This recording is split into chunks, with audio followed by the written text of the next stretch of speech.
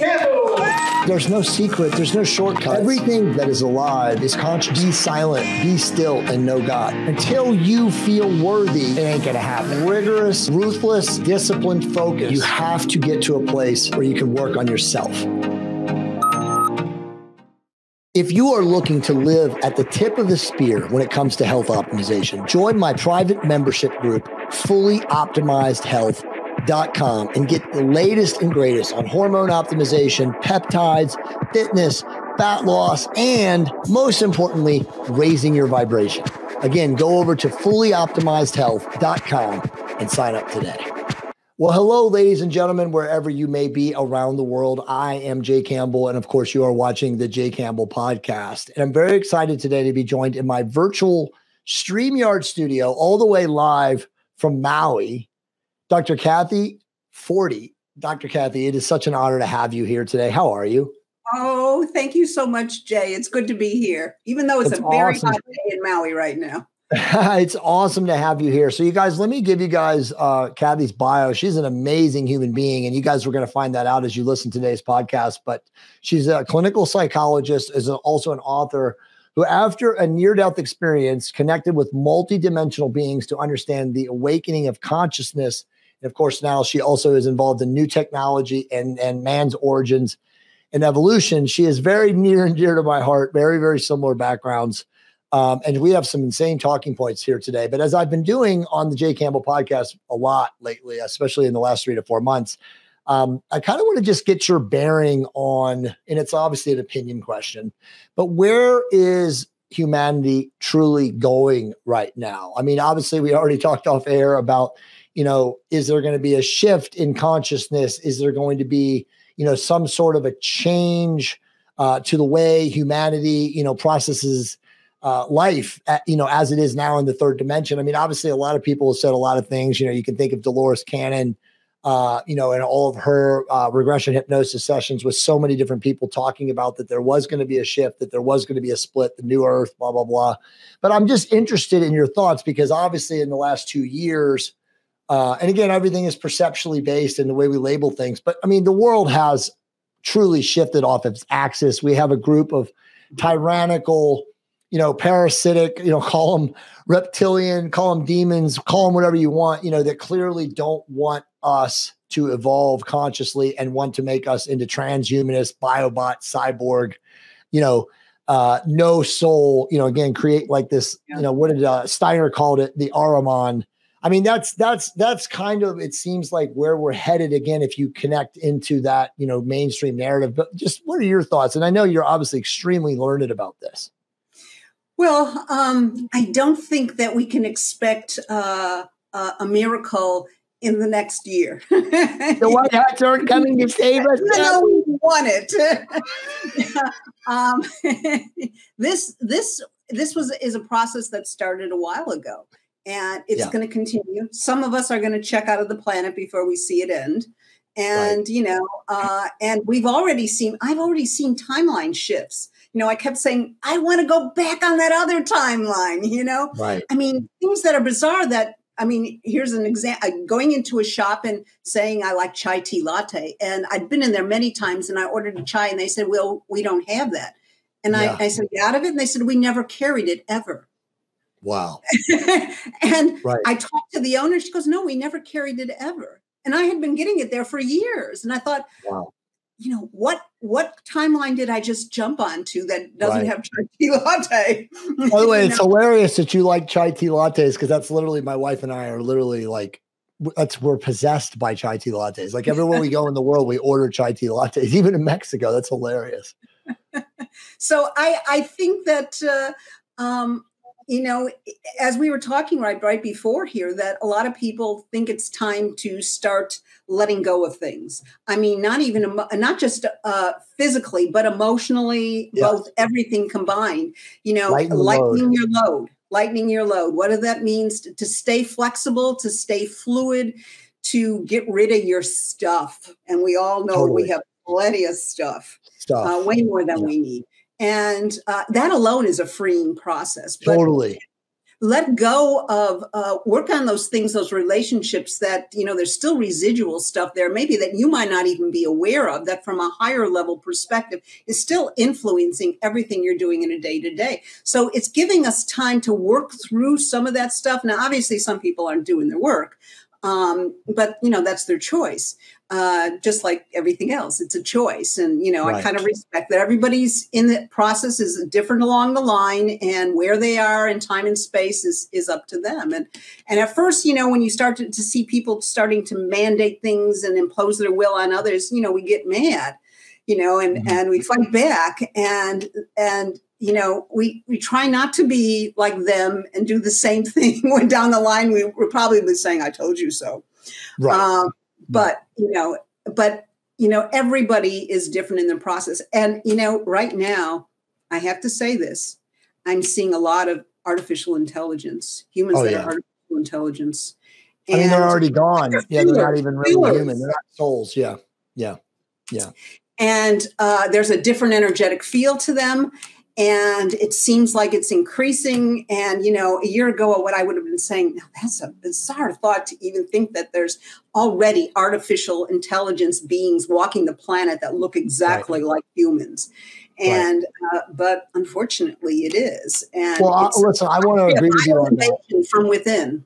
Well, I want to agree with you on that, because I personally think, I'm with you, that some of these people that you're seeing that are wearing, the masks, and, they're just literally like totally subscribing to the narrative. It's like, at this point, is this a real person that has consciousness that can actually think, critically think for themselves? Because I just came back from a mastermind in the Utah mountains, and, this is another topic that we can talk about, but people like us are already talking about creating, an alternative, essentially reality, off of the grid, off of the beast system, off of the metaverse, because that's where they want people, right? They want people plugged in consciously so they can steal and siphon their energy.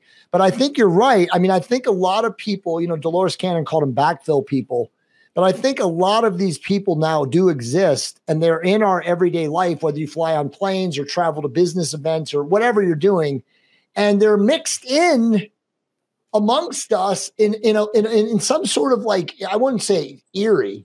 It's almost educational for us to like understand that they're not really soul beings, and they're kind of like in the way, or, around us for us to learn, avoid, evolve, whatever you want. But I'm totally in agreement with you.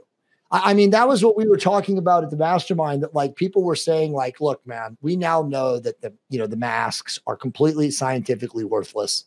They've been disputed. This isn't even debatable at this point. In fact, it's the inverse that we know is true, that wearing them all the time actually causes hypoxia. It also causes all sorts of, viral and pathogenic agents getting in the mask from wearing it all the time, because obviously your mouth is a very dirty orifice. And so it's absurd that people are still wearing it. So Kathy, I think you're 100% right. I would say that the majority of these people aren't real people. A friend of mine calls them, she's very psychic, and she looks around and she points them out. She goes, they're the filler people, she calls them. Fillers. The filler people, so that we don't realize a number of people have already gone. Right. Right. They're like placeholders. That's literally genius. Yeah, placeholders. In the video game world, they call them NPCs, non-player characters. Yeah, you're right. That's really what it is. Listen, my wife and I just flew to Oakland for a day to watch our daughter's soccer game. She plays for Point Loma here in San Diego. She's a junior, sophomore athletically, because she lost her freshman year. But you get on the plane with these people. Again, I use the word people very loosely, and they're fully, true in a shield. And you're like, what? But they're there, and they do have like an energy signature. They're not vacant. Like if you talk to them, they'll say something to you, but you can literally tell that they're not all there. And so I'm with you 100%. I think you're genius in saying, I might call it an intelligence test. Look, that's what we said at the mastermind, that like, okay, you are now a robot. You're borderline 5 points over, mental retardation. if you're still wearing it, because again, there's no evidence that says that it does anything for you other than harm you. So yeah, you're right. I mean, if that's true though, and they are filler people and they're a part of the Matrix timeline or whatever you want to call it, that's their role. Yeah. Yeah. So I always say this is the age of discernment. You really have to learn to use your critical thinking, discern what's truth. Don't go by everybody out there, what they're saying. Don't even go by what I'm saying, but, listen to your inner voice. And, sometimes you think your inner voice is, but, there's that higher voice that you really need to listen to that usually a lot of people just, don't want to go there. But, that's where they are in their development. So we have to honor that. That's right. Yeah, exactly. Beautifully stated. I mean, that's why I say it's all about connecting with your higher self and learning to respond out of love versus react out of fear. And the Matrix, the dark side, whatever you want to call them, the parasitic energies. I like Maureen St. Germain. She says, those who would hold us back, they want you to react out of fear. Everything that they create is fear porn. Everything, the news, the internet, the stuff they show you on Netflix. Be careful of the hope porn as well. True. Oh, yeah. The hope porn and the fear porn. All right. We're going to get into that. Okay. So the first point that we're hitting here, which is obviously talking about the technologies that you're involved in now that were channeled through you due to your near-death experience and how they work. Please elaborate on that. Well, many of us have defining moments in our life and where it's like the aha moment and your life takes on a different trajectory and new paths are forged. And that's pretty much what happened to me back in 2003. I'm a retired clinical psychologist, but I still had an active practice then. And there was nothing wrong with me, although my heart stopped, but I had no, predispositions of heart conditions or anything prior to that. And I went through this tunnel of light at a very unusual, horizontal feet first. I always say that because I've never come across anybody who's done horizontal feet first. Right. And maybe that's my mode of, going into what I call the energy transition tunnel. Sure. And, but they wouldn't allow me to go into the light, even though I wanted to go into the light. And when I had the irreverent thought that this is boring and why did I die? I wasn't sick. All this energy poured into me. And that was this new guidance. And, they brought me back through the tunnel the same way into a body that was paralyzed on one side. And they're telling me what to do and not to be fearful. And from then on, my life changed. I was obsessed with, quantum physics. I was obsessed with mathematics and I hated math. And my worst subject in school, it was like Greek to me. And suddenly, they want me to start working with mathematics, and I thought this was a cosmic joke. It had to be. But then later on, I did find out the reason that they wanted to work with me was because I was a math dummy. I had no preconceptions that, won't work. That's just too far out. Of course. So it was a 5-year process of developing this technology that was all based on mathematics. The only thing that was frequency related was sound. That was a component of it, but everything had a mathematical signature to it. Our DNA was mathematically encoded. So I'm talking about thousands of different concepts, substances, elements, so forth. They gave me the mathematical signature for. And to put this into a software-based program and to deliver it through pure quartz crystal rods that attached into a computer. And no one had ever done that before. And that sounded pretty bizarre to me. But, I found a way to do it and had no idea if this was going to work or not. It had like 72 different programs. But when it first started, it had less. And, I invited a whole bunch of people in the subtle energy community at this particular conference I went to just try it and give me their feedback. And it went crazy. Wow. I was getting things like being told things that I never expected. People that were psychic saying they saw the guides behind this. Now, they didn't know this came out of a near-death experience, and they're seeing what's going on around the person when certain things are going on. And then I hear that the society was started. This is the International Society for the Study of Subtle Energy Medicine, that it was started years ago by Elmer Green. and from the Menninger Foundation, because he had seen in the future and knew that was going to be technology coming down the pike that was very energetic of this nature. And he wanted to prepare them for welcoming a society that would be open to this new kind of technology.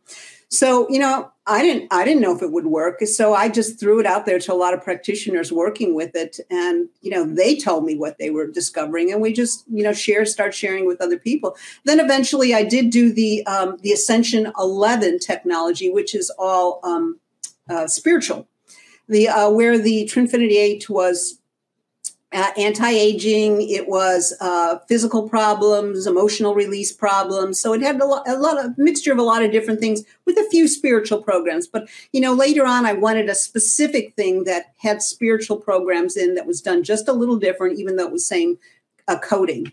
And so, I figured, okay, is that my mission? I think I'm done. But, oh, no, I wasn't done yet. I mean, that's been out since 2009. Wow. And done well, and provided a living for me. I'm not rich, but it provided a living for me. Yeah. Living in Maui, I mean, it could be a lot worse, Kathy. Yeah. And allowed me to be in Topeka, Kansas. Okay. Yes. Oh, I've lived in Kansas too. And so now it's like, they started, they wanted books out there. And, I'm not a sci-fi writer. It was my first, I'd written other books, but it wasn't sci-fi. Right. And it was coming through Fast and Furious. And now it's called it's a trilogy truth series.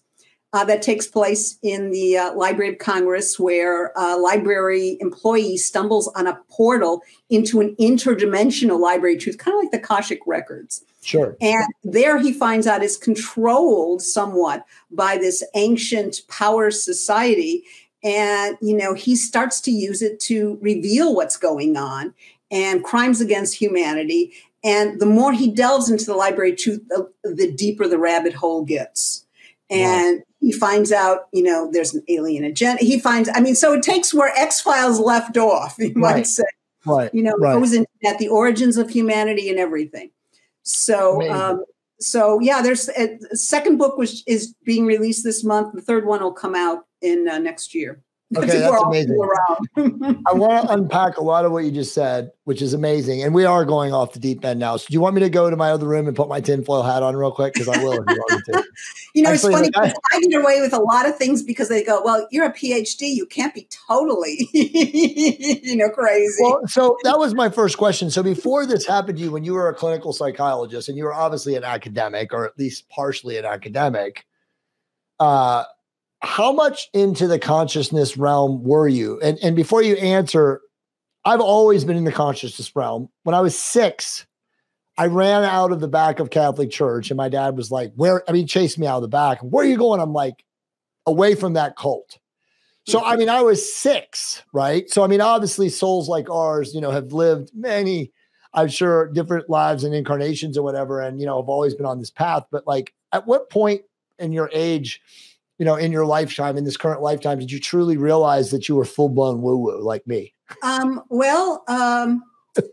did have what I considered, at the time I didn't, but when I was probably around 8 or 10, I had the profound thought about, I wonder if there's other Kathys in other worlds that are thinking and feeling exactly what I'm feeling at this time in space, in this moment. Yeah. That for an 8-year-old or whatever, that's kind of profound. Yeah. But then I didn't act on it. But the opening happened, and this usually happens a lot of time. Having worked with abuse survivors, at the age of 18, I was raped by a stranger, and I thought I was going to die. He had a knife at my throat, and all of a sudden, what happened was like a large movie screen opened in my mind, and I saw myself in the future as an older woman. And I saw the furniture, I saw the room, I saw it was a black Chinese lacquered rocking chair. I saw everything. Wow. And I knew in that moment, I got very, very quiet and calm that I was going to survive this. So that was it, because if I would have acted crazy, he probably would have used the knife and that would have been it. But I wasn't supposed to be. So I kind of had an out-of-body experience and an enlightened opening. And I was able to be like an actress in a play, Wow. Throughout the whole experience. Well, many years later, I walked into, at the time, that was my first husband's house.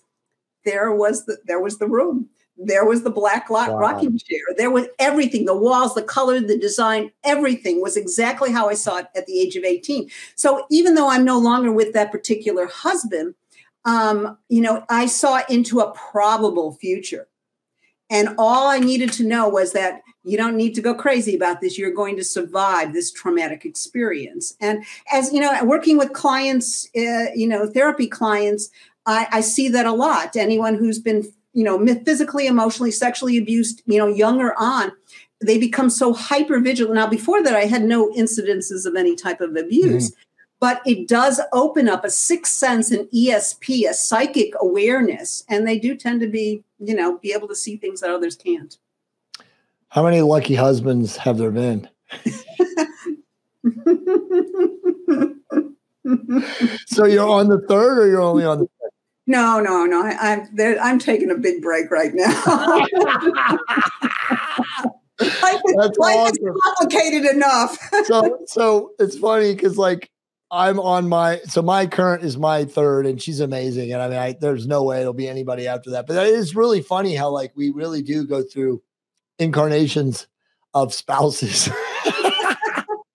And each of them teaches you something unique. Oh yeah, tremendous. Tremendous. So I have no animosity. The first one's dead. He died after me. After I didn't die, but after I left. Right. And so it was you learn from them. Even the boyfriends that seem like, oh God, what was I thinking? Later on, you go, it all makes sense. Yeah, no, it's a total blessing. Everything is a learning opportunity. I got to ask you though. I mean, you're amazingly. So how long did it take you to deal with the rape and the trauma and the psychological bullshit that you went through, depravity, whatever you want to call it for? I mean, obviously because you completely integrated and healed it, but I'm interested in that. How long did that take? Totally different. The universe sent me a corrective experience after that. And showed me because I was a virgin at the time. I was 18. Sure.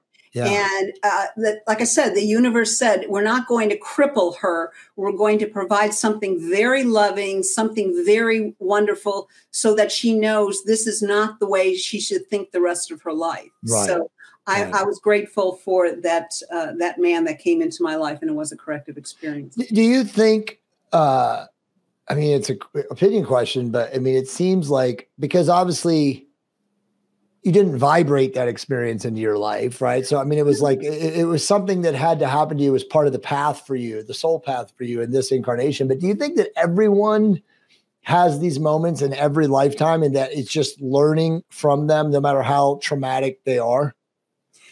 Yeah, I do. It made me a better therapist. Suddenly I had more abuse survivors coming to me. And with that became more dissociative identity disorder clients who, used to be called multiple personality. Now these are tough clients. Yeah. And because I was open to very unusual, awakening type experiences besides knowing what that was like, not only did those experiences make me a better therapist, but those clients made me a better therapist. Not everybody, you don't learn that in graduate school, that's for sure. Any of this stuff you learn on the job. And, they would have said, oh, it's so rare. You don't see that. Well, it's not rare, unfortunately. I look at everything now and say, it didn't destroy me. It's not who I was, just move on. Even people say, oh, look at the technology, you invented this and you wrote these books and you did this and you did that. And I go, yeah, well, whatever. What's next? Right. I'm exactly like you. Are you currently suffering from a testosterone deficiency? Are you already using therapeutic testosterone? If you are, go to totdecoded.com/10-questions and find out the top 10 questions you need to be asking your doctor about therapeutic testosterone. These are critical questions to ask your doctor. If they can't answer them, you need to find another doctor. That's like I was telling you off air. It's wanting to cash out. I mean, once you are cashed out of the matrix mentally, the matrix will do everything it can to pull you back in. And whether that's the ego or whether that's just patterned, behavior, or even really just trauma. I mean, I think of like the ancestral transgenerational trauma that we've inherited from our parents and their forefathers and all that. And how we just have pieces of it, constantly coming in and out. It's like almost oozing out of us and, overcoming that. It's like you were saying, and we were talking off the air, it really does become cathartic to lighten the load, but it's getting there. It's the course correction and the navigation and the maneuvering of getting there. Because like I said, like you said too, we have so much stuff.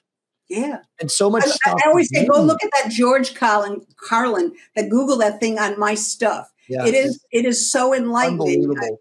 George Carlin was such a light.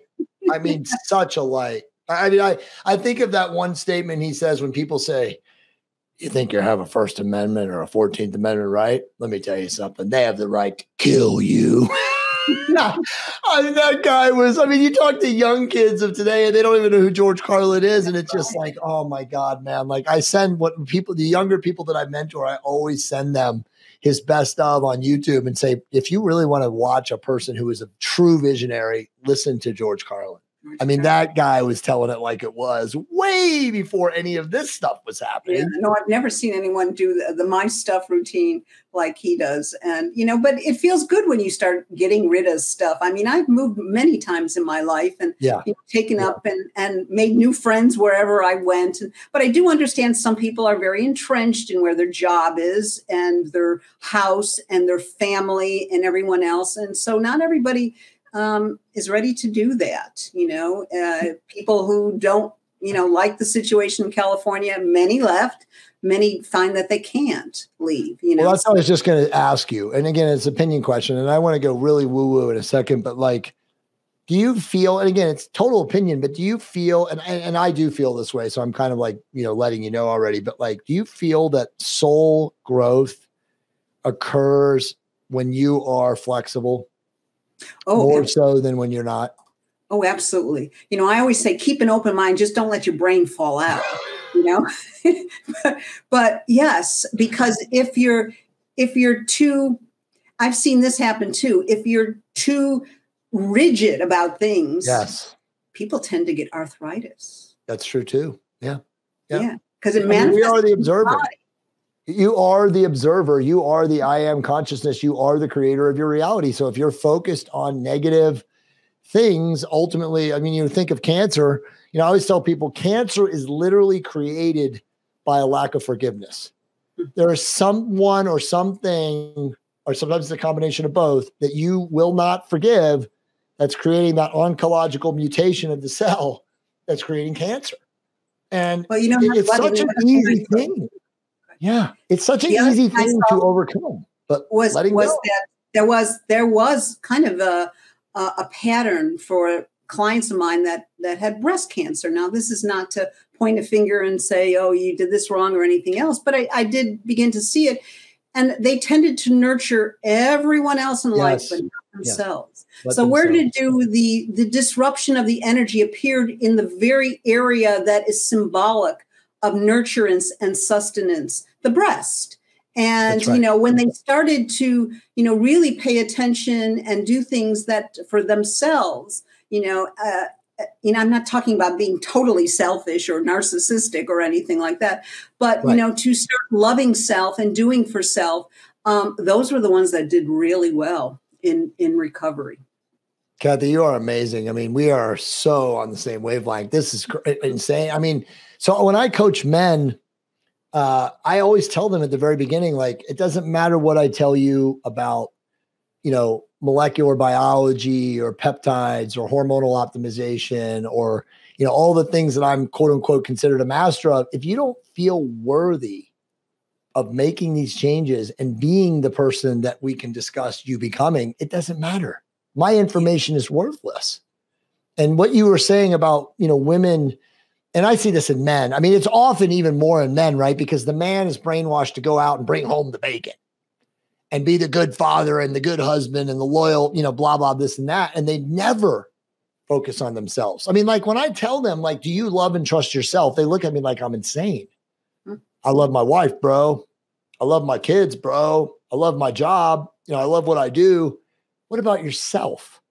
So many people don't understand what you were just saying. And it's not narcissistic. It's not egoic or grandiose or any of that stuff. It's literally, do you put in the work, as again, you said earlier in the show, for yourself? And again, yourself is your higher self. It's your connection to divinity.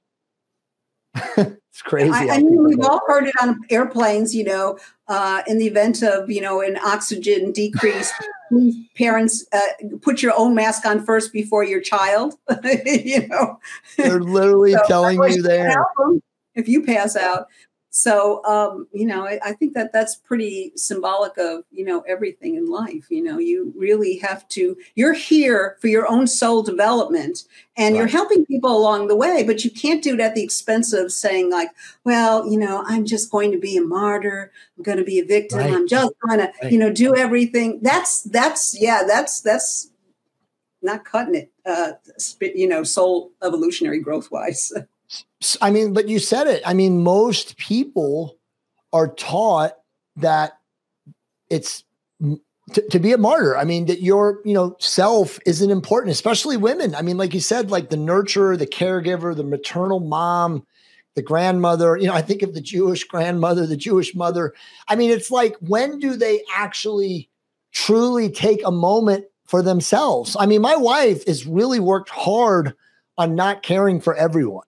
Like, she spends an hour to 90 minutes every single morning journaling, sitting in stillness in, our backyard, when the sun comes up and all that. And she spent a lot of time in her life. But I mean, her mom was a Mexican immigrant and she literally trained her family, her brothers and sisters and siblings. She would say, this is her saying. She says, Monica, if you care, you worry. So imagine that training. And then you think about so many moms and grandmothers and turning that over to their daughters about worrying shows care. Yeah. We learn a lot from our mothers. Unconsciously, a lot of things, they pass on their anxieties, their fears to us too. So I always warn parents, be careful of, I had somebody that hated spiders and she'd go crazy, vacuuming the spiders up and so forth. Like the minute she saw them, take out the vacuum cleaner. And of course her daughter was fearful of spiders, so Monica's mom would flip out about flies. Like she would literally stand on dinner tables to swat them and put her own life at risk by moving her body and gyrating herself into a position where she falls, she's going to kill herself. I mean, yeah, right. It's crazy. All right, I want to talk to you about aliens. Interdimensional beings. I'm always up for talking about aliens. Well, did you like that transition? But I mean, you had a near-death experience. You saw what you consider, higher order, higher consciousness beings. And look, I want to just set this up for what my understanding of it is. And no, I've never had an NDE. I've had profound meditations, very profound shamanic experiences. I've used 5-MeO 5 times in my life. And so I've seen all sorts of things. I'm familiar with the machine elves. I've seen it all. And obviously I'm very well read like you and, done a lot of work on myself. But my understanding of higher dimensional beings is, and again, I know that I don't know the full story, but you're talking, obviously Jacques Vallée, the great ufologist, talked about visitations or experiences as more of a consciousness and not an actual physical reality experience. But aren't they really just like plasmatic discharge or, energy beings? Because again, they're not in a physical material body, they've evolved or they're just, a higher order. I mean, isn't that what they really are? And so when we see them, I mean, I guess what I'm saying is Hollywood has done such a smear job usually of what these beings would essentially be. But again, you've experienced it. So I'm interested in is there any reality of physical for an interdimensional being? Well, I just had popped into my head to say, tell them they may be future aspects of yourself. Right. And excuse me. People would always ask, these higher dimensional beings, where do they come from? I said, well, all they tell me is 8th dimension and beyond. Do they have names? No, I don't ask them names. I mean, they're light beings, It's like they're not into names. That's sophomoric. Hey, Kathy. You have to name everything, What's her last name, Kathy? That's right. Where'd you go to school? What's their slave name? It's insane. and I was told we all have that ability to access that, just like when I was writing these recent sci-fi books, I don't think that those were directly my first guides that came through, for the technology, who were more geekish and technologically oriented. These were more like muses. They wanted to get this out. And that's why, I was writing 3 to 5 pages a day. It was just coming through so fast. Most people take 10 years to write a book or something like that, I got, like second book done was in 6 months. And so it's, we all have access to, like I said, that you just have to ask. And sometimes I would just sit there and I did not know where the story was going. And I'm thinking like, this, and then all of a sudden an idea would come through and it would all tie together. And it was like, oh, okay, I'm just trying to keep up with you guys. I don't know where you're going with this, but I get it now. Yeah. And it became exciting. It was like people read the books and they go, it's like watching a movie. Well, I'm very visually oriented. And, before I became a therapist, I did work in the news field. And so I'm very, television news and so forth like that. And of course, when I lived in California, a lot of my friends were all in the movie industry. So you start to think that way. But, it's like we're all have those muses and that information coming down. But the majority of us, you say, oh, that sounds too weird. When I was told I needed to use crystal rods to transmit those mathematical algorithms on my Trinfinity8 device to humans holding these rods, I was like, and they looked, first of all, in my memory to see if there was anything that I could relate to. And they showed me the picture of Superman in the Fortress of Solitude, downloading those huge crystals that gave the whole history of his race, and he had access to them. And I thought, oh, crystals store information. Yeah. What if I pass information through these crystals in a way that it won't get stuck in the crystal, but it'll take it and immediately let go of it to the human holding it? And of course, there's cords attached into the computer. It's not like you're just holding crystals in your hand. Right. But, it's sort of like even finding a place in the world to grow these crystals the way I wanted to, so they could be, lab grown, so that they could and still be real quartz crystals, so that this could be affected. But, if they had given me all this information up front, I probably would have run in the other direction, because it seemed way too, it seemed like too big of a job. And, some people say, oh, I can feel the feminine energy in this device, because, when males create software-based programs, they like to do all the bells and the whistles and make it complicated and so forth. And this is very, very easy to navigate. And I said, well, I wanted to be able to navigate it easy without having to, look too much in an instruction manual to figure it out. So, so we're talking about aliens. I got off the track. Well, no, you're not off track. I'm everything you're saying I find fascinating. I've met aliens. I have met aliens. Some walk amongst us, there's that kind. Well, so before you go deeper, let's just classify some things. So, because obviously, again, I read your article. I haven't read your books, but I will now that I'm speaking with you. I'm one of those people now that has like 8 books at once. It's like they're here and then I go from there to there to there, just processing information. And that's another thing about like what's happening with consciousness, right? Like we're able to just, like you said, download and receive this information. And like, same thing with you with quantum physics, like same thing for me. I remember I read, Walter Russell's book, The Secret of Light, like 5 or 6 years ago, and everything changed for me at that point. Like, people start talking to me and they're like, dude, you're like a human supercomputer. How do you know this stuff? And I swear to God, I don't. I say I just access it. So it's like, people like us are just getting these downloads and receiving this information. But let's just quantify like the planet right now in the 3rd dimension. Clearly, you just said it. There's super numbers of beings from different dimensions, from different, planetary bodies, if we want to call them that. It doesn't matter whether the Earth is a plane, whatever, what do they call it? A curvic, or what is the word they use? I don't know. It doesn't matter. But essentially, there's just so much life teeming here. I love Charles Fort. He said the Earth is a zoo And we're somebody's Las Vegas of the property. universe. That's right. That's right. That's right. So, like, how would you classify, though, for people that want to ask, who is, and I know it's a tough question, but like, who is really the dark side? Who are the people / beings that are attempting to hold humanity back from ultimate, higher evolution? Well, if you want to look at this, I mean, some people look at this whole life as an elaborate simulation. For sure, we are the avatar beings, and we're on a soul level up there playing. Okay, let's throw in some conflict here. Okay, who's going to play the dark force this time? Who wants to play the light force? Right. And I think that there's some of that going on as well. And for sure, yes, and so we kind of, it's sort of, you kind of don't know everything that's going on, obviously. And some of the beings out there are spiritually evolved and some are not. I know some well-known people who I've had dealings with have talked about the fact is, all aliens are good. And I'm thinking, like, what naive universe are you? That's insane.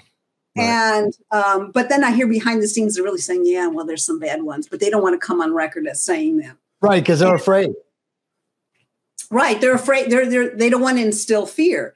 But there's biological entities out there that have been obviously produced, and that's why I tried to bring forth in my Stax Library Truth, the Truth series books, some of this stuff in the origins because of what they were starting to tell me. And there's races out there that are of hive mind.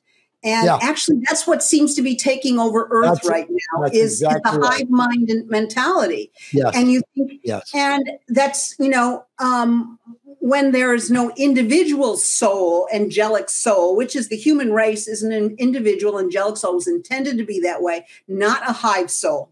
Absolutely. And the hive soul, they have allegiance to their hive. So within their hive, they all know what they're thinking and doing and so forth. Like that, but anyone outside of that hive, Gabby, that's the metaverse. That's literally the metaverse. Let's be honest. I mean, that is where they're attempting it. Call them the transhumanists or whoever's behind it. Again, Steiner called it Ahriman, but that's where they're taking humanity, at least vast swaths of humanity. When I was at that mastermind, we were all talking about building off the grid and creating communities like, call them communes of people like us, who are not connected to the system anymore, that don't have, ATM cards or banks or any of that. Like, we're all living and producing what we can produce, relative to our skills, probably the way humanity used to be before technology, which back in time. Yes. Well, everything's cyclical, many of much of our history has been erased over hundreds of thousands of years. I lead groups to Egypt, all the time, and really talk about the true history that's going on there. Not that the pyramids went back 4,000 years, so forget that. That's BS. And the origins of some of it, and a lot of it, like I said, has either been hidden, erased, or just lost. So there was a lot of races before our current incarnations here, and we've, due to, they said there's been over like 83 different pole shifts over hundreds of thousands of years. And some of those lands have gone down. Some of those civilizations have gone down, and they started from scratch again. So it's like some of those were evolved civilizations, and, and so we think that, we invented certain things, and we're like, no, it's kind of in the collective consciousness. We're just remembering. I had, when I first brought Trinfinity8 out to the world, I had some people coming and saying, oh, this is Atlantean technology, but in a different packaging. I never thought I'd see it again in this lifetime. And he said, this is the way we used to do things. But, of course, it's in a, laptop computer and whatever. But yes, I mean, even when you go into Egypt, the sound temples and healing temples of Saqqara, they worked with sound, in chambers where certain sounds actually set an oscillation, a resonance up in the body to heal you. I mean, all that's been lost. Yeah. I mean, of course, the sound healers of today are trying to bring it back, but the mainstream media, I mean, mainstream medicine, thinks that's all, a woo-woo. But, the ancients knew that wasn't. So I have a sound frequency technology in my bedroom right now, which I'll just tell you off air because I don't like, sometimes when I start talking about it, they scramble the transmission. As you know, they're listening to everything that we're saying. It's like, oh, no, you're not allowed to say that. Well, like they already did it once. You saw that? Yeah, they scrambled us. I know. When I asked you about let's compartmentalize them, I know I was going to say it to you, but I was like, if I say it, it just brings more to it. But yeah, they do. There's one other thing though that I wanted to ask you about, and now I just lost my train of consciousness because I was thinking of what you were just saying too about how they do that. So with your Egypt tours, my wife and I want to do that with you. That's one of the few places I have not been. I've heard of stories of like how unbelievably resonant it is inside the Ascension Temple. During the what is it? During in December. The solstice? Solstice. I've heard amazing stories of that. Now, I've been to Peru many times. I'm going again. My wife and I are going from November 20th to December 2nd. I'm actually filming a television series for Billy Carson's Forbidden Knowledge .tv. Me, him, Matt LaCroix, and another person just on filming stuff. And one of the people from Ancient Aliens, by the way, you probably know him, Brian Forster. He's going to be with us for a couple of he's going to be with us for a couple of days, and he's going to show us see, I don't want to say it because like they might zoom the transmission, but he's going to show us something that is basically not public record yet. In fact, Ancient Aliens wouldn't actually tackle this for reasons you don't even, and I don't have to mention, but I'm very fascinated to go back there. But when is your next one? Are you doing these still annually? Well, yeah. Each one time I go and I say, I don't know if this is going to be my last. We've got one starting on November 19th awesome for 2 weeks, and it's just all after I had my near-death experience and I did the technology. My guide said, you need to return to Egypt to relearn what you know, awesome. And so I went in not reading anything about it and just experienced. And because I went in without any preconceptions, which is always the best way to do things, because then you're surprised when great things happen. And, I remember the first time, we have time for this quick story. I was in there was only 3 people of us in the king's chamber. And I got into the sarcophagus and I immediately started toning. Nobody had told me to do that, but I started toning. And immediately I saw, now there is no door, there's no sarcophagus lid, but immediately I saw the sarcophagus lid close shut on me and I was entombed. And there's that brief moment of panic. I'm buried alive. And my guide said, you know what to do. And I realized I did know what to do. I slowed down my breathing and it was like an out-of-body experience. And there was a shaft that opened in the bottom of the sarcophagus. And I found myself going down into the pyramid and thought, wasn't I supposed to go up? Why am I going down? But because I went down, I could see all the different levels. And I got down to way down underneath the pyramid where I saw there was water tunnels. And I never heard about these before. And so I went through the Sphinx too, shot out tunnels in the Sphinx in the head. And I didn't know there was a hole in the top of the head. And I saw all the different tunnels. So I knew at one point I had to get down there. So working with my guide, my physical guide in Egypt, we worked with the Department of Antiquities and the Giza Plateau. All it is enough money and you can get down anywhere you want. Of course. And, what was that guy's name? Holly, so whatever his name was, the guy that used to be the head of all that in Egypt. Hawaii Salas. Yeah. Hawaii. And no, it wasn't him. And so the Giza Plateau guide, my guy, and it was like 4 a.m. in the morning. We're going down. There's a gate underneath the causeway, and you go down. It's like 150 feet. There's 3 different levels, this rickety old ladder and so forth. And I got down to the very bottom where the water is lapping around the edge of the ladder. And, I could see there's tunnels down there, and I can see that there's a sarcophagus buried in the water. And I asked the guy, has anybody ever tried to open this? And he said, no. Or if they have, they haven't been able to open it. My guides told me immediately, you have to have the right DNA. It's hermetically sealed. It's a portal. Wow. And so I took water samples of it, and really quickly, because I didn't know if they were going to stop me. I had already planned that certain types of water bottles, and then I had it sent to a lab to look at the chemistry of the water and so forth, which I won't get into now.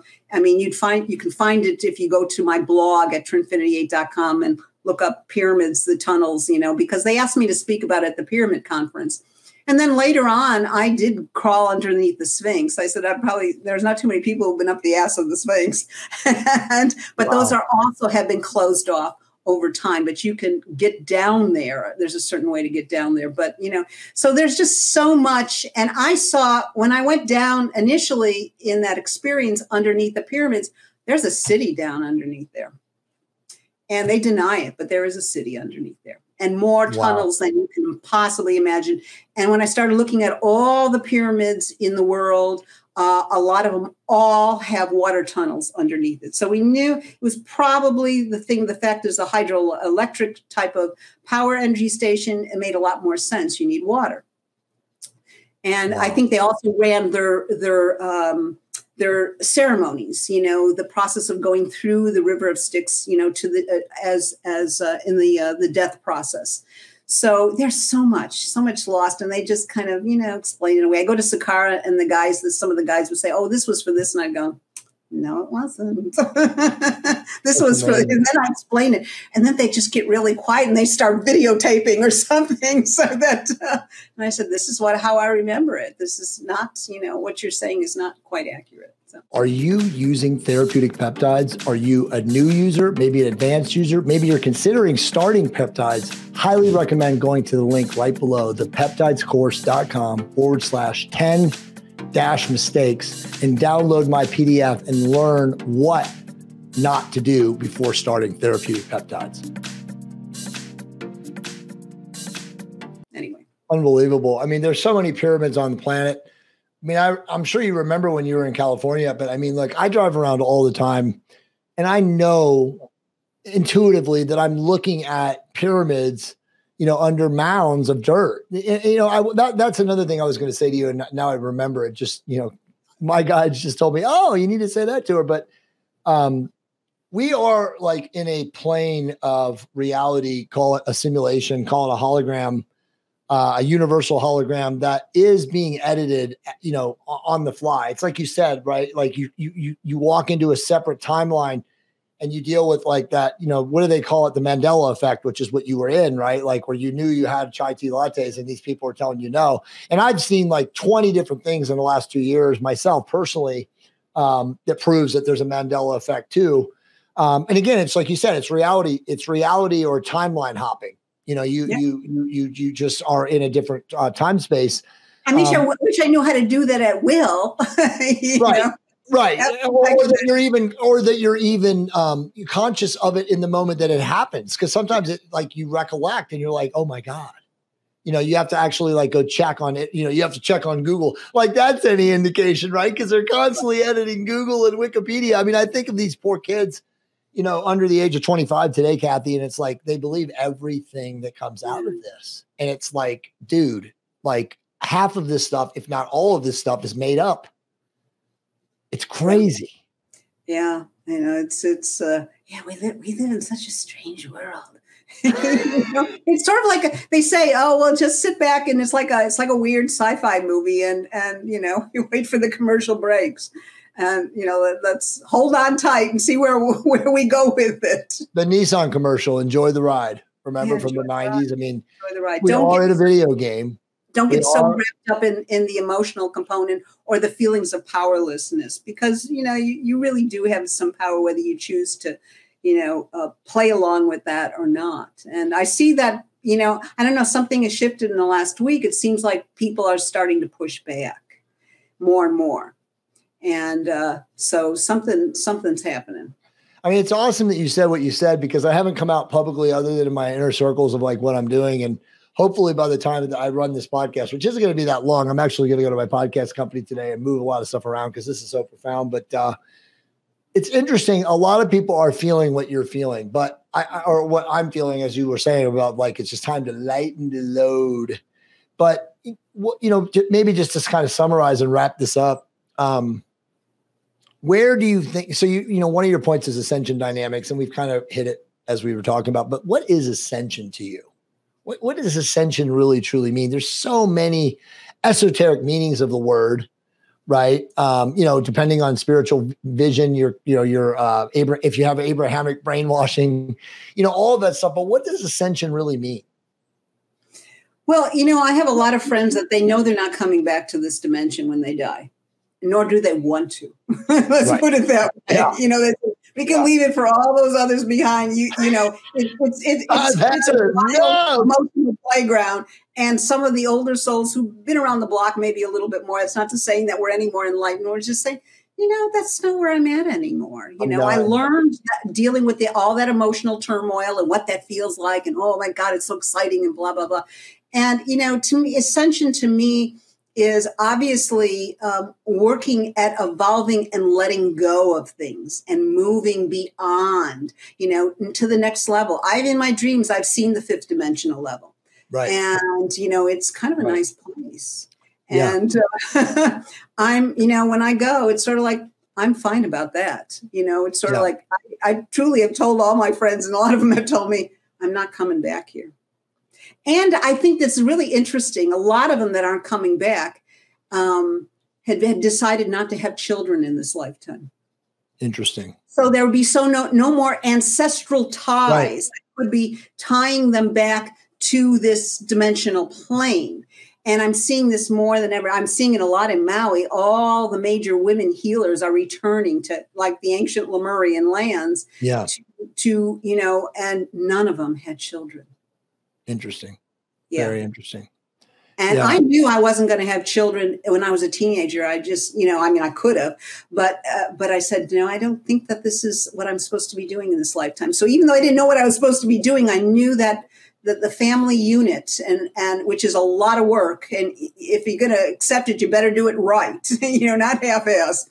And I knew that wasn't where I was at. I mean, I worked with a lot of children as a therapist, and which was kind of ironic, telling parents how to parent their kids, Right. But, sometimes you have to be able to stand back and you can see it more clearly than the parent that's entrenched in it. Because, we were all kids at one time. We understand that what, kids try to do.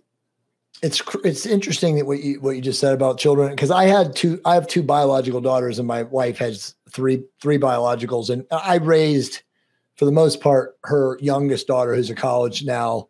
And she was, the bonus, we call it bonus kids, bonus sister of my two daughters. And my two biologicals are 12 and 14. And again, they're now in Florida with my ex. But my 14-year-old is like, oh my God, dude, well, first off, neither of my kids have ever gotten a single shot, right? So they're like beacons of light.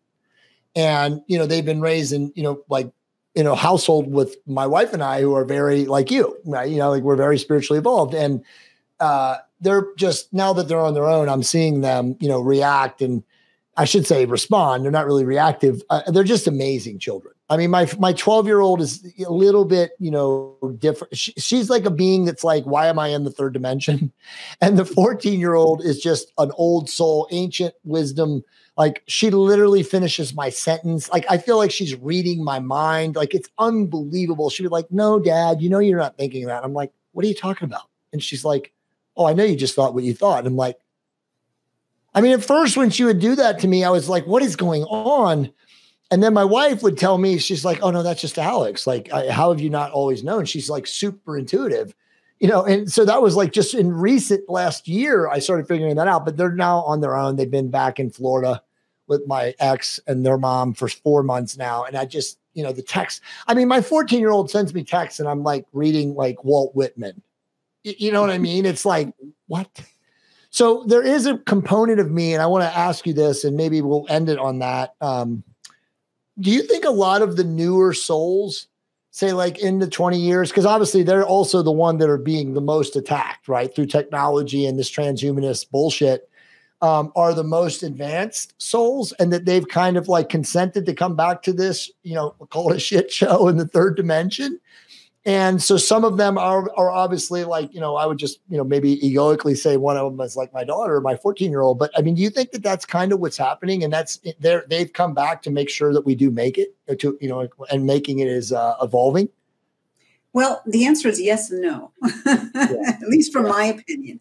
I mean, there are some that have decided to come in to help out, right. And then there's an awful big influx of what some people refer to as baby souls. They haven't had as much experience in the third dimensional realm. And to them, intense emotion is like cocaine. Totally. And they're just stirring it up and so forth like that, where, some of us who may have had more incarnations and so forth like that, and say, that's not what I want, as I was just saying before. Right. It's almost as if we're seeing what's happening and saying, maybe we've gotten a little too complacent on this dimension, and we need to see how bad it is to kick us out and say, okay, it's time to go to the next. And I think that that's kind of what's going on as well. That's just my take on it. Yeah. But there is a lot of baby souls right now, and of course, then we got the hive souls and the artificial intelligence too. And so, anyone I would just say is death is so easy, and I'm not going to advocating to end your life or anything like that. But it's like going to sleep at night, and then it's like a moment of blackout, and then you're in another place. Do you think people that relevant? Do you think that people that kill themselves to take their own lives, that there's a price to pay, a karmic price to pay to do that? Meaning that you really, because you're right. I mean, I'm with you, and I've not debated this, but I've meditated very, very deeply on this. Death is just a change of expression, right? You go from local to etheric, ultimately. But like, do you think, and I know that's for you and people like me and you and a lot of people that listen to this, podcast, that's not a big deal. But for some people, they're like, what? Because they're deathly afraid of dying. Yeah. That's like dying is, the end. Dying is easy. Remember that dying is easy. Living is hard. But do you think there is a, do you think that there's kind of some type of punishment or a burden? I mean, I would call it like a karmic burden. Yeah. Well, this is how I understood it. And I would tell clients this in the past who were contemplating, I said, I can't stop you if you want to kill yourself. I can hospitalize you, but, if you don't want to live, you're going to find a way, and there's no me stopping. But I will tell you one thing. If you didn't work it out, if you're trying to get away from what it is you can't work out on this level, you're going to still find it on the other level to work with. So you might as well deal with it here, or it's going to chase you to the next level. And that in itself has been a deterrent, Right. And so I think that, it's not like we're being punished if we decide to take, because there's sometimes you take your life to maybe save somebody else. Right. And that's totally a different, ball of wax or, yarn or whatever you want to call it. But because we are the true judges of ourselves, right. we do our own life reviews when we pass on, and we judge as a soul how well we did from a higher perspective and as fair as can be. And you go, well, I didn't do so good there. I could have done this differently. Oh God, I really screwed that up, and so where can I improve next time around? Yeah. And so, most people probably don't think it's that complicated. They think you die, that's it. Nope, not true. At least from my perspective and what I've learned. That's amazing. I want to read you something that I wrote. I think it was 2 days ago. It might have been 3 days ago, from just one of my meditations about life reviews. And I want you to just kind of say yes or no. Hopefully I can find it real quick here. Here it is. I said, did you know at the end of physical body life incarnation, we see our every thought and action and its true intent. The divine being we are, the Christ of our own consciousness, aka our higher self, will review everything we've done unto others and make us, as the ego, realize we also did it to ourselves. What do you think about that? Right on.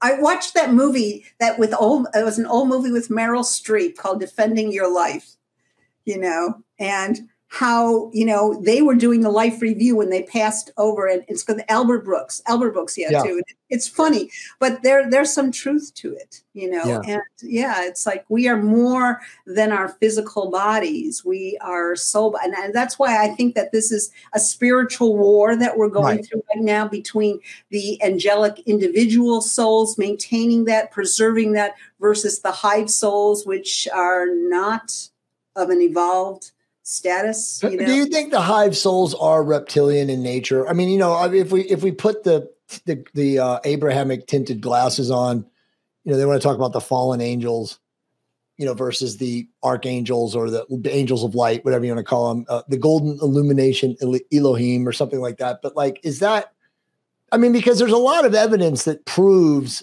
there's a great author. I don't know if you're familiar with his works. I should connect you with him. He's an amazing human being. His name is Pierre Sabak. That's not his real name.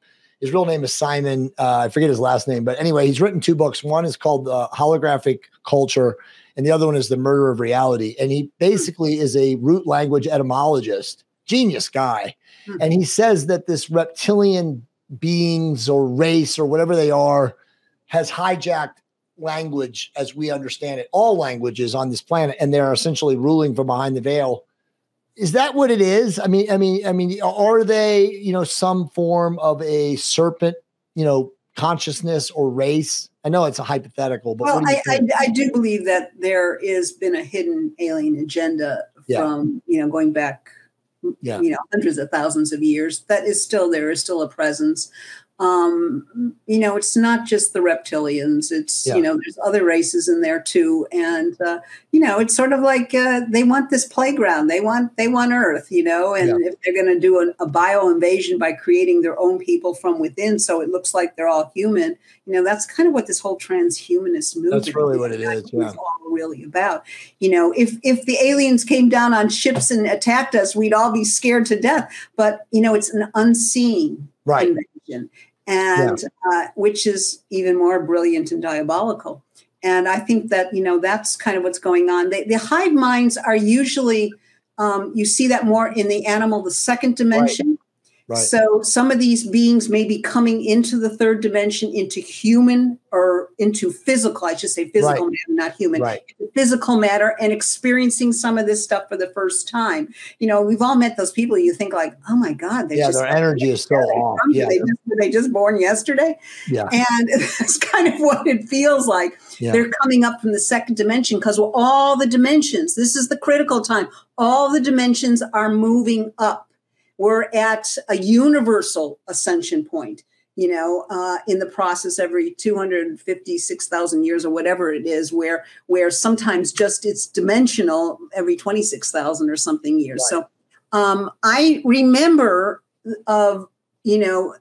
they corrupted the Great Pyramid. It was an ascension chamber at one time, and that souls got trapped in there, and they would not get untrapped until the next ascension point. So there's a lot of work there still be done. I mean, this all sounds crazy stuff, but I saw it. It's not crazy to me at all. It's resonating deeply with me. I mean, do you think, I know we can't put timelines on it because again, the future is changing the past and the past is changing the future. I mean, the timelines are fluid, but do you think that we are close, relatively speaking, like within 5 to 10 years, or is that just a pipe dream?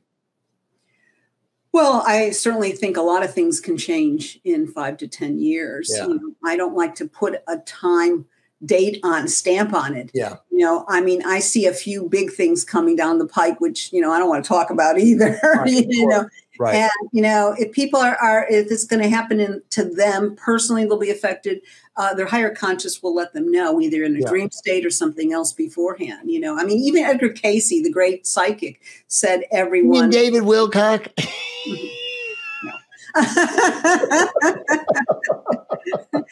would be warned beforehand. So, yes, I say always beware of false prophets. There's a lot of them right now. There are many of them. There are many of them. Yes. Well, I would actually say it's interesting, and then I'll let you go, I promise. And this has been a profound podcast. I could talk with you forever. Jay, this is like so profound. Well, I am going to talk to you after this ends, but I would say, which is very interesting. So Peter Diamandis and Ray Kurzweil and, the transhumanists, the singularity is coming in 2030. They're actually moving it up now, by the way, in case you didn't know that. Not that you should care. But then the Diane Cooper books, who is, the angelologist, she connects with angels and, channels a lot of essentially archangels. She says in her works, it's 2031 when we have the shift, when we have, the angelic pro-human, pro-divine beings move to where they're going to move. And then, you think about 𝙗𝙗 and the transhumanists are having their moment. So maybe that's really what it is, Kathy. Maybe it really is 5 or 6 years from now. You just choose direction you go based on your consciousness. And if you're down here, vibrating in victimhood, root chakra based, you go where the transhumanists want you to go, which is connected to the metaverse, being siphoned as a battery, like the Matrix. It depends on where you are in your own process, how critically it will affect you. So, there are no coincidences in life. You are where you're supposed to be at any given moment as part of your process. And, I don't look at it as a punishment, nothing. We use karma and we think, oh, bad. I don't want any more karma, right. But it's just a learning tool. Beautiful. All right. Well, let me just put your 2 websites that, we want to promote. So, and the 𝙗𝙗 Library of Truth, the book, that's the name of the book, the first book. Check it out. I had so much fun writing these books, and I think you will reading them. I'm going to order them myself today. They're on Amazon, right? Or do I get them from 𝙗𝙗 Library of Truth? No, you can get them directly through Amazon. You can either Google me, the author name, if you don't remember.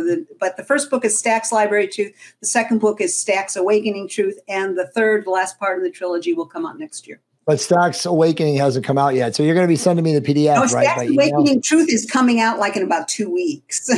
Yeah, that's why I want you to send me the PDF so I don't have to wait. So I can read them both at the same time. No, I'm just kidding. But honestly, thank you so much for coming on here today. So guys and gals and all the amazing people that watch the Jay Campbell podcast, please, as always, support the amazing individuals like Dr. Kathy Forti. Go to Trinity8.com. Go to 𝙗𝙗LibraryOfTruth.com, purchase her books, look into the technology that she sells, which is, again, Trinfinity8. And remember, raise your vibration to optimize your love creation. I will see all of you guys very soon.